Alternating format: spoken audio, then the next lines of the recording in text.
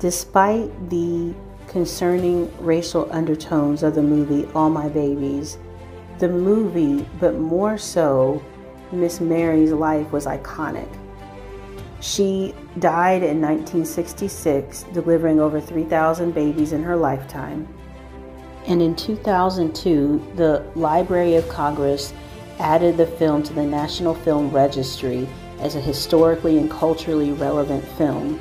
And in 2007, George Stoney, the original filmmaker, did a reunion in Georgia to film 150 babies that she delivered, and as adults talking about their own life stories.